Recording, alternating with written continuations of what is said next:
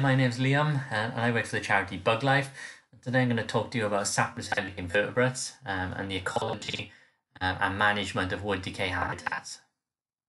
So the word saproxylic comes from the Greek word sapros, which means decayed, and xylem, which means wood. So saproxylic invertebrates are species that are dependent upon dead or decaying wood at some stage of their life cycle, or they're dependent upon wood-inhabiting fungi or other saproxylic organisms. But it also extends to bark-associated species as well. And there are around 2,000 invertebrate species in the UK that are considered saproxylic, which includes some of our rarest and most threatened invertebrate species. So with these 2,000 different species means that there's 2,000 different lifestyles going on. So our saproxylic invertebrates can be detritivores, they can be fungivores, they can be predators, scavengers, parasitoids, and show various types of symbiosis as well. The vast majority of our saproxylic invertebrates within the UK are either beetles or flies, but there are an assortment of other insects as well that are considered saproxylic, things like moths, bugs, thrips, bees, wasps, and ants. And there are also some non-insects as well, so things like spiders, mites, pseudoscorpions, and nematodes. And it's also important to note that a large number of other invertebrates and also vertebrates like bats and birds that live in dead and decaying trees, but don't necessarily use them for their own nourishment in the same way as saproxylic species would.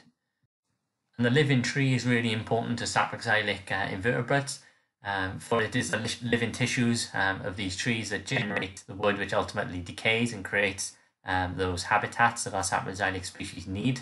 And there are a number of important features of a living tree that are particularly valuable for saproxylic invertebrates. And these include things like heart rot, so the decay of the heartwood, wood mold at the base of hollow trunks and stumps. We've got dead attached limbs, cavities of various sorts, rot holes, sap runs and slime fluxes. The bark, so aging, flaking or loose bark is valuable.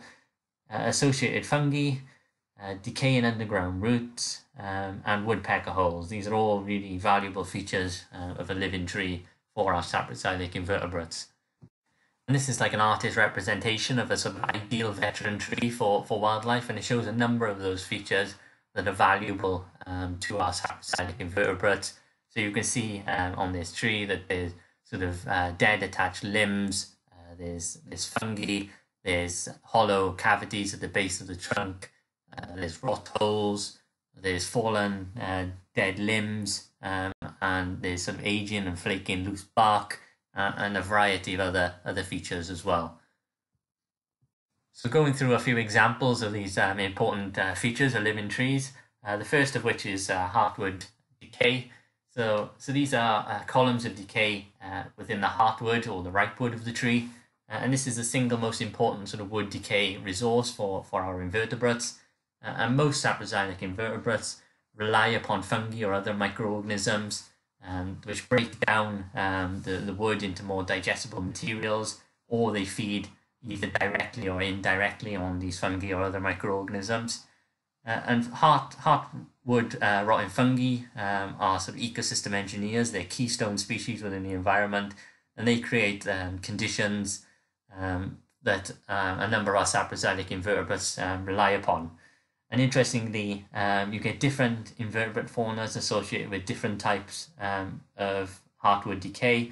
So white rotted heartwood has a different invertebrate fauna in comparison to brown or red rotted heartwood as well. And Costnard's net-winged beetle is one example of a species that's associated with heartwood decay. So this is an endangered species within Britain and is considered globally rare. Within Britain is known from only two populations, one of which is in the Wye Valley and another one on the West Sussex Downs. And the larvae of this species develop within cavities in white rotted heartwood of ancient beech trees. And another is the oak click beetle. So this is an endangered species known in Britain only from Windsor Forest, and it develops exclusively in the trunks and main boughs of oak trees that are infested with red rot. and its larvae are actually predatory of the larvae of the hairy fungus beetle, which then goes on to feed on the mycelium of the chicken of the woods fungus. So it's a species that's dependent upon another species that feeds on fungi. So another really valuable habitat for saproxylic invertebrates is wood mold. So this is where that sort of white rot or brown rot breaks down and composts into this sort of soil-like material called wood mold. And this is basically the end product of the hollowing of the inside of the tree by fungi. And this wood mold accumulates in the bottom of these hollowed out cavities and is considered our rarest sort of wood decay habitat. And it's considered our rarest wood decay habitat because if you can imagine, trees have got to become sufficiently old in order to develop enough dead wood, and then sufficient time has got to pass then for fungi to break down this dead wood, and then the products of that to become composted into this wood mold material. And as it's such a rare habitat, it supports some of our rarest species within Britain, and these include species such as the royal splinter cranefly, which is known globally from just 2 sites in the world, one of which is a Windsor forest. And the species that are reliant upon this wood mold particularly favour the sort of constant temperature and humidity you get within the sort of safety of these hollow cavities in the trunk of the tree. So the violet click beetle is probably our flagship species for wood mold habitat. It's an endangered species in Britain, known only from Windsor Forest and 2 areas in the North Cotswolds, and it's believed to be one of the final specialist wood decay invertebrate species to colonize a tree. And this species is predatory on other invertebrates within wood mold in hollow beech and ash trees. And another habitat that's valuable to our saproxylic invertebrates are rot holes. So these are smaller cavities in the trunk and in the branches in which sort of debris and rainwater accumulates. And these are often open to the elements. So they offer very different conditions from those cavities inside hollow trees. And they're particularly favoured by flies that prefer the sort of moist conditions. And these rot holes develop as a consequence of branch damage, which provides an access point really for heart rot fungi to get into the tree.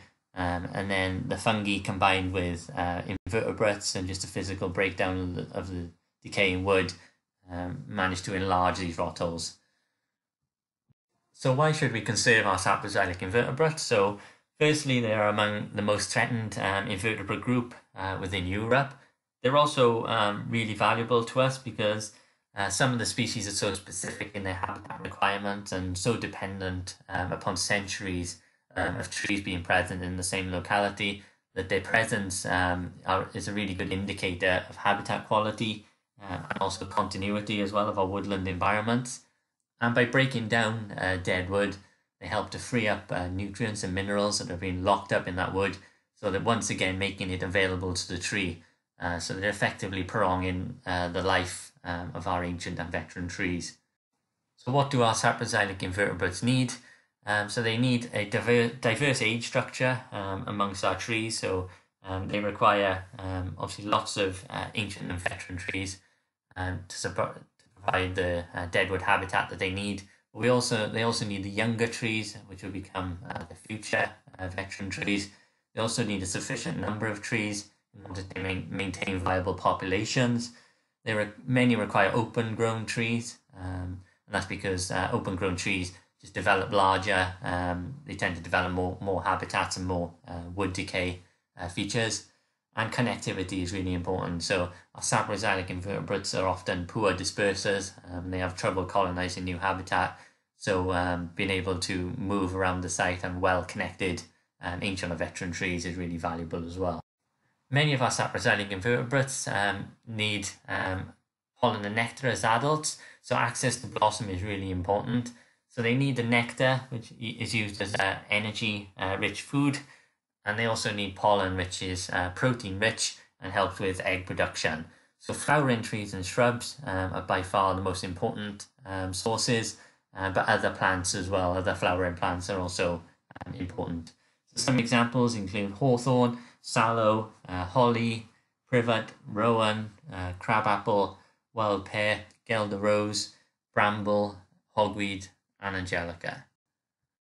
So what can we do on site to make them more valuable for our Saproxylic invertebrates? What we need to ensure that we got a supply of both young and mature trees to provide future veterans.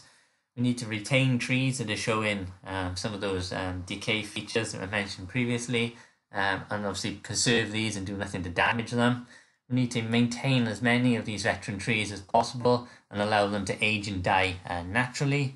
We need to encourage open-grown trees, which develop larger butts and trunks and have more heartwood decay at an earlier age.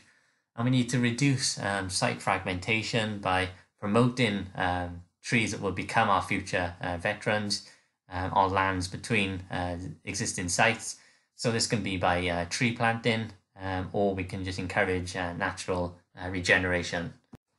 And we need to keep as much dead wood on site as possible, and preferably all of it. An age gap should avoid between ancient trees and our younger trees that will become our future trees. The way veteranization might be needed. We don't. So this is a technique where our younger trees are potentially damaged, ensuring that we expose them to bacteria and fungi that speed decay habitat for our Saproxylic invertebrates. A way of need to retain the same system, I suppose, and getting your ancient trees earlier than you would naturally. So if it should never be carried out on, for instance, existing ancient or veteran trees, as these already have the features our Saproxylic invertebrates need. And it should just be seen as a last resource, really, because we don't want to intentionally damage trees if we can help it. But pollarding is a good traditional method in order to close up the generation gap. It's also important to remember that trees do not exist in isolation, so the environment around them can be crucial to their welfare. Particularly the way we manage our grasslands around our ancient trees is really important. So the improvement of grasslands through reseeding or the application of fertilizers, herbicides, fungicides, etc. Can be detrimental to our trees and the Saproxylic invertebrates that rely on them. So inorganic fertilizers are known to disrupt mycorrhizal fungi that are important to trees, making them more susceptible to stress, meaning that they might die at a younger age. Ploughing also damages the roots of trees and also interferes with the mycorrhizal fungi. So in an ideal situation, you should avoid the use of inorganic fertilizers and avoid sort of ploughing or reseeding of grasslands near ancient trees. Where a site has a long history of grazing, whether that's by sheep or cattle or deer, we want to look to sort of maintain those traditional grazing regimes as long as they don't interfere with the floral resources that are available. So we want to ensure that there's pollen and nectar resources available to our Saproxylic invertebrates when they need it. So we might need to reduce grazing between the months of sort of April and September, or avoid cutting of meadows between that period, or sort of look to retain or plant up blocks of flowering trees or shrubs. We want to avoid supplementary feeding of livestock where possible, because the dung is enriched and that can then enrich the soil and interfere with the fungal communities which our trees are dependent upon. And ivermectins and other types of wormers within the dung of livestock can also affect the soil and soil invertebrates and dung beetles and other things as well. So we want to avoid that wherever possible. So to summarize, Saproxylic invertebrates are among our rarest and most threatened species. They require good populations of ancient or veteran trees, and management should aim for a large number of trees and a large number of ancient or veteran trees in particular, within fairly close proximity, so we've got that good connectivity, and they should be of different ages as well to ensure we've got that continuity of habitat